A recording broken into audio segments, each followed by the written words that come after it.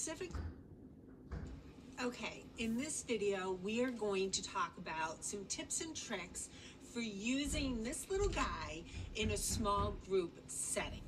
So I'm talking specifically about groups where there's no adult. So think about when you're having center time and you have kids in the dramatic play, in the block area, the water table, maybe at a writing center, at different centers. I like to bring in a BeeBots center. Now, I don't usually do this until my kids have gone through a couple of big group lessons, because I want them to truly, fully understand what all the buttons mean and how to use it. If you put a BeeBot and a mat into a small center and let them go, it is going to be a free-for-all. First of all, number one, they're going to fight and argue over whose turn it is. Number two, they're going to pull it back and forth. They're going to forget to clear. It goes sideways so fast. So just like with almost any center you have, a little bit of planning can make a big difference in the success of your small group with BeeBots. And it can be done, and it can be done really, really well. So here are my tips after literally years in the field trying it out. So number one, you have to kind of identify what your goal is. What is it that you want your kids to be doing at that center? Do you want them to just kind of explore it? Do you want them to be learning something? When I first start out with small groups, my goal is really for them to build confidence. I want them to feel like they truly understand what each of the buttons does and how they can predict where the BeeBot will end up. That's my first goal. Later on, it might be building vocabulary. It might be retelling a story. It might be identifying the parts of a life cycle. Those come later, but at the very beginning, when you're first starting to have a small group center with your BeeBots, this is what I suggest you do. Number one, 2 kids. Only 2 kids per BeeBot. You start getting into 3 or 4, don't do 4. They start to lose track of whose turn it is. But if there's only 2 kids and it's my turn, the other kid knows it's their turn next. There is no confusion of, no, I'm after him. It's much better, just 2 students. So I always just let 2 kids go to a mat. And at the beginning, when I start doing centers, I only use 1 BeeBot, 2 kids, that's it.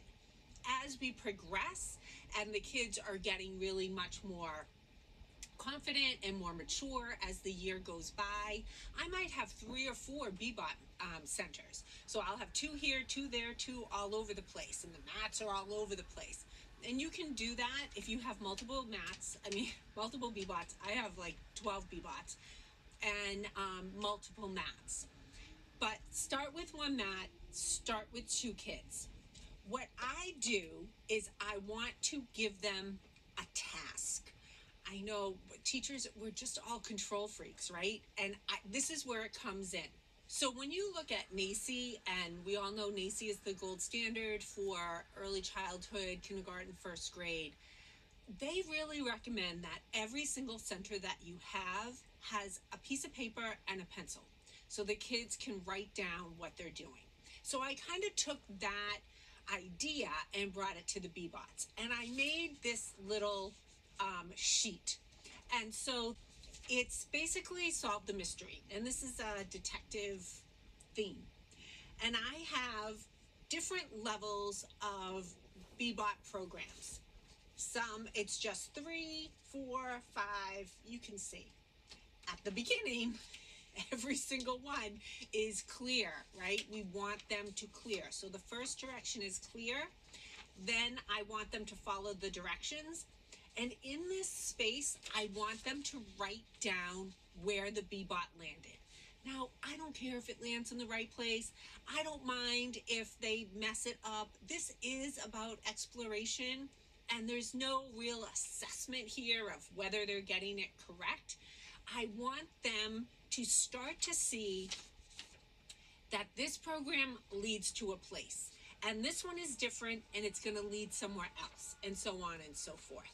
So each child at the center gets the same sheet, and they get their BeeBot, and they just get started. So Jaden goes first, clear, straight, straight, straight. Where did you end up? Draw a picture. Now this one is really good if you have something super simple like colors or animals, something that's easy for them to draw. If your kids are really high level, they can actually write the word here, but if your kids can do that, they're better than mine, because my kids could never do that. But you can follow the program and then draw a picture of a pig. Follow the program, draw a picture of a dog. And again, I don't care if it's identifiable. I don't care if their pig looks like a pig. I just want to see them following the program. Now, for kids who are really just beginning, you can literally say, here's the BeeBot. What's the first one? Clear. Clear it. Color that one in. What's the next one? Straight. Color it in. Straight.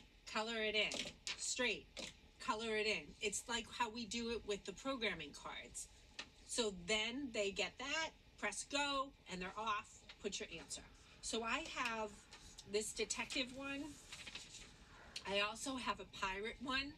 They're exactly the same, but if you have kids that are super competitive, you can give one the pirate and one the detective, so they think they have something different, so they don't get stressed out if Jaden ends up on blue and I end up on yellow. They don't realize that they're the exact same. So that is one of the ways that I have my kids use the BeeBot by themselves, and they can use it by themselves if you give them a little bit of direction. So just give them this on a clipboard with a pencil, with a BeeBot, and let them go. So our goal is to encourage independence, right? We want them to feel ownership over their BeeBot and their learning. We definitely want that.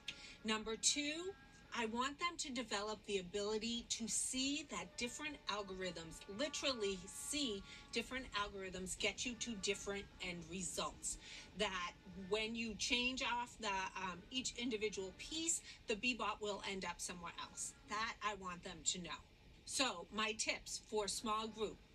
Number one, 2 kids. If you have really great kids or you have an adult, then maybe you could move up. But I'm telling you, even with an adult present, 2 kids are better because they know their turn is next. It's so much easier. Give them one mat. Give them a sheet with a pencil and a clipboard. And what they need to do is follow the algorithm, program the robot, write down where it goes. Give it to the next child, and they do the exact same thing. Because when you have 2 kids, especially when it comes to BeeBots, one will write this elaborate program that is 47,000 pieces long, and the other child starts to get really, really aggravated. So the longest one here is 1, 2, 3, 5. So it's letting them explore, but in the confines of a very controlled environment. And by doing that, you can allow them to have individual centers by themselves. And as you become more confident, and as they become more confident, then start putting out multiple mats, multiple BeeBots, multiple teams of kids. And it's honestly, there is nothing better in my eyes than to walk into a classroom and see 5 BeeBot mats spread out on the floor, maybe in the hallway, and 10 kids like programming and coloring and writing. It is a joy to behold. So give small groups a try, but don't try until you have at least done the large group a few times. All right, good luck.